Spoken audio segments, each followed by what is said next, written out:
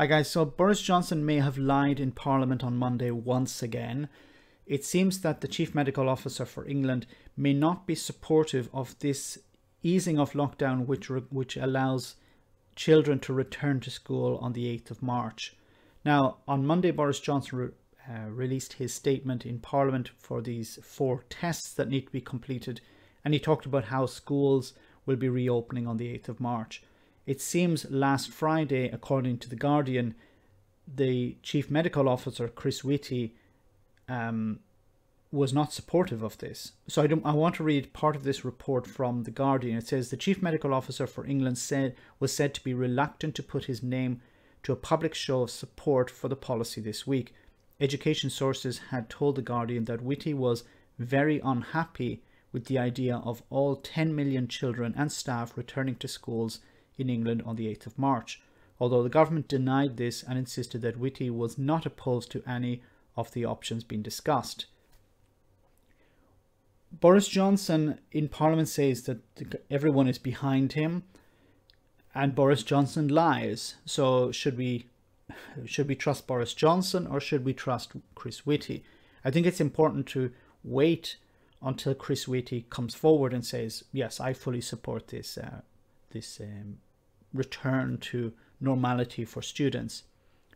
On Monday, the Prime Minister is said to announce the government. So this is from last Friday. So Boris Johnson did announce his roadmap for lifting national lockdown restrictions in place since the start of the year. While publicly ministers have committed to reopening schools from the 8th of March, rather than all pupils returning to on that date, Number 10 is said to be planning for an across-the-board return for all year groups. And that was what happened on Monday. Boris Johnson said all children will return on the 8th of March.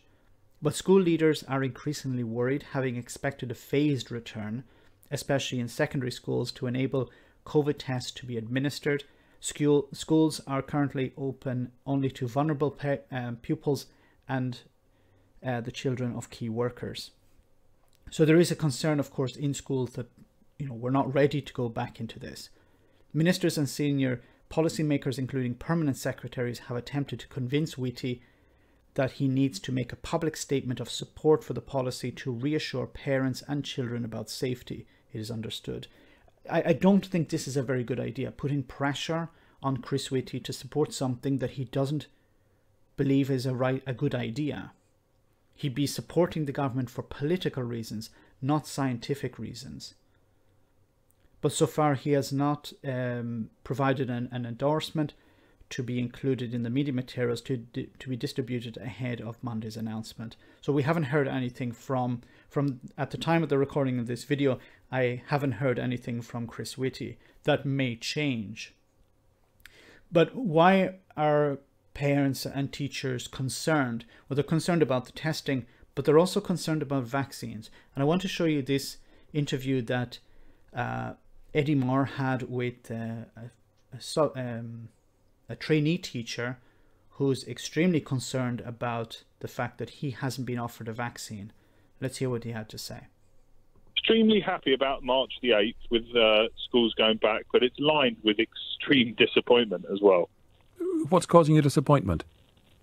So I'm as I said, I'm a trainee teacher, and I at the moment am working remotely because I have a pregnant wife who's 7 months pregnant.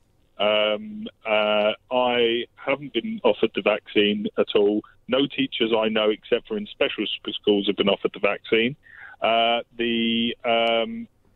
Just to interrupt, I have to tell you that here in Italy, all teachers have been offered a vaccine, and some teachers, excuse me, have already taken the vaccine, and it has been administered to some teachers. So I think providing teachers with the vaccine is extremely important because they're, in a sense, on the front line. I think it's an absolute disgrace to even consider schools going back on March the 8th without taking into account, which has to be a scientific reason. I mean, it has to be that send the teachers back. If they should catch it, there will be more teachers off again. The schools will get called off again. And we may not go into lockdown in that case, but the schools may end up having to cancel classes because not enough teachers are there. And it's interesting, Keir Starmer in his response did raise the prospect. He said there were several areas where teachers, he said, could have been vaccinated, everyone in the area, in one weekend without getting in the way of the vaccine programme, and he wondered why that wasn't happening. I agree 100%. There, if you're going to send teachers back into the workplace, if they're not in the workplace at the moment because it's not safe, and you're saying we need you to go back in, then it has to be related to having a vaccine. It doesn't make sense to say you just go back in and then we'll give you the vaccine some other time. And if there is, as Matt Hancock and Boris Johnson have said, there is surplus, there's surplus vaccines, then it would make sense to vaccinate. You have your program, but you can adapt the program as necessary. I don't think that's such a difficult task. Yeah, I mean, I was listening to the responses, and my thoughts on it were, I was listening to, I think there were 3 or 4, maybe even 5 points in the response, and it upset me a little bit that even though it was said in the midst of everything else, of other very important things. So what I keep on hearing is it keeps on getting brushed to the side or forgotten about vaccinating teachers. Yes, people are talking about it, but the response never comes, as we know with politicians, where they kind of go, okay, well, I can respond to these points instead. And so for me at the moment, I know I'm sitting here wanting to get a vaccine. I'm going, late to these vaccine centres to try and get the leftovers, and being told they're being allocated to someone else. Actually, they're being thrown away, the security guards have told me.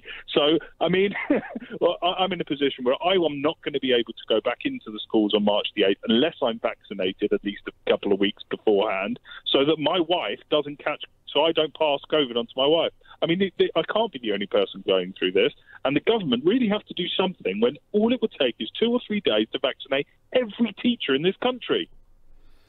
He's right. It would take a few days to vaccinate all of the teachers. Why the government are not doing it, I don't know. Maybe it's because they don't actually have the spare capacity that they're talking about. Maybe they don't actually have this surplus. It's hard to know because there is a lack of transparency. But I think it's important, if you're going to reopen the schools, to vaccinate the teachers. As this man has said, it doesn't require a huge amount of time if you have the surplus supply.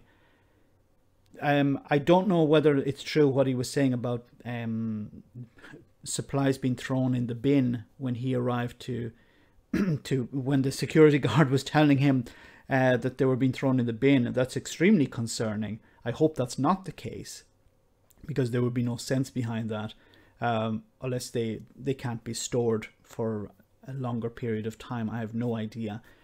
But vaccinate the teachers, then open the schools, then send the kids back. That makes the best sense in my mind. Let me know in the comment section, guys, what you think. As always, your comments are greatly appreciated. Thanks a lot. I want to say a big thank you to all of my patrons. You ensure that this channel continues to exist. I'm eternally grateful for all of your support. If you join Patreon, you will receive instant access to our Discord server, where we have both audio and video chats. You can chat with me and other patrons, where we discuss important and non-important issues. Becoming a patron per month costs about the same as a large coffee, so why not check it out?